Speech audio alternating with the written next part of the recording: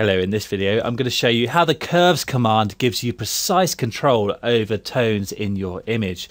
I'm going to move on to this image of the flower in a minute, but first of all I'm just going to create a new image by going to File, New. Let's just use a standard preset and let's just rotate it to landscape. And I'm just going to draw a gradient from black to white on this new image. So I'm going to choose the circular gradient style and then just drag out from the center to create a white to black gradient like that.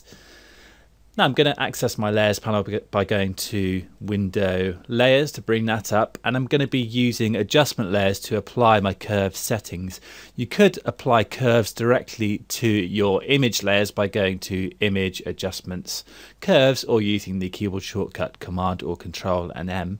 But applying curves as an adjustment layer gives you greater control to fine-tune the effect whenever you like.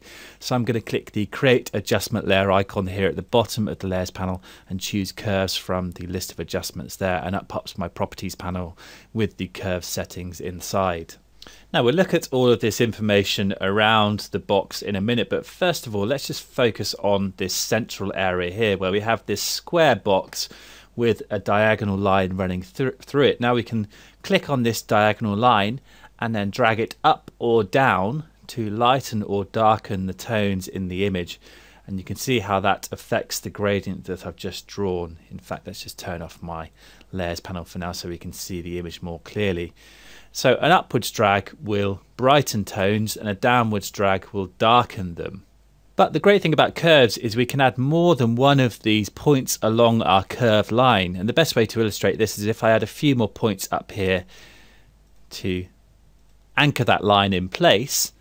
Let's just add a couple more points down here, and then I can add a point down here and drag it up or down, and you'll see how I can target and adjust the darkest tones in the image.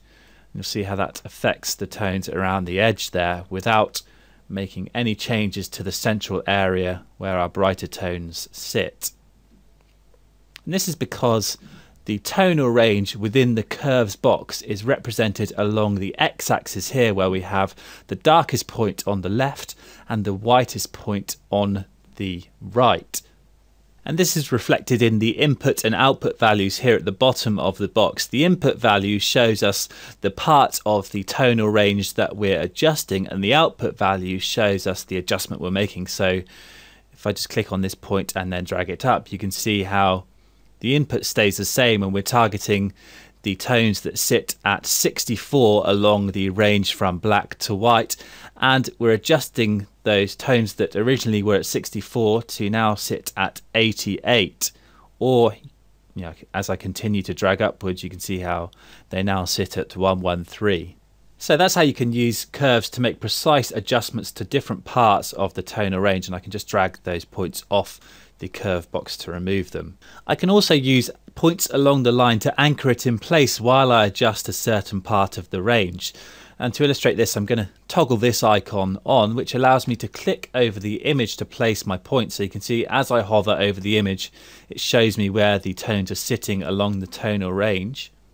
So I'm just going to click inwards from the corner there, and you'll see how that allows me to position different points along the tonal range. And then once I've placed a few points, I can perhaps target this point here and drag it down, and you'll see how that allows me to change that specific part of the tonal range while keeping the rest of the range unaffected. And let's just drag those points off again. I can also adjust the white and black points by using these two sliders here at the bottom of the box. I can drag those inwards to set new white and black points. So just by dragging inwards, I'm dramatically boosting the contrast, so we now have very little detail in this central area and in the corners. I can hold Alt while I drag to give me a view of any clipped pixels, just like that. And if I like, I can even set new colors for my black and white points by double clicking on these eyedroppers here. So if I double click on the black point eyedropper and then I'm going to set a blue tone and hit OK, I don't want to save it, and then if I click on the blacks there, that will reset them to blue, and I can do the same by double clicking on the white point eyedropper and we'll set a red tone for the whites, and then we can click on the central area, and you'll see how we can remap different colors onto parts of the tonal range. And I've just undone that. Now I can also target and adjust colors by using the RGB drop down here. So I can select different color channels and then drag the curve line. So on the red channel here, I can drag upwards to add red and drag down to add cyan.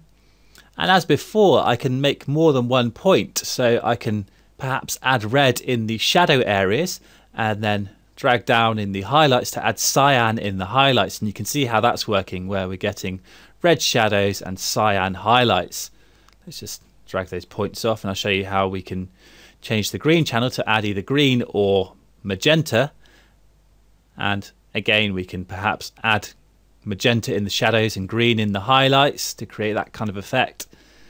And with the blue channel, we can either add blue or yellow. Now this pencil icon here allows me to draw my own curve line, so I can darken down the shadows and brighten up the midtones just by drawing my own line. Then I can use this icon here to smooth out that line, and if I want I can go back to my anchor points and tweak them however I like. Let's just remove those points again.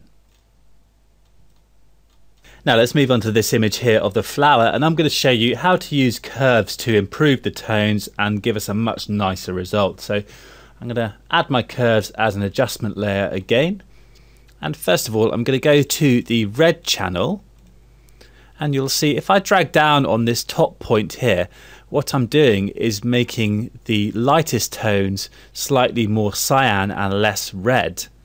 And then I'm going to drag down over here. You'll see how we're able to reduce the reds in the highlights. I'm going to pin the reds back down here in the shadows and midtones.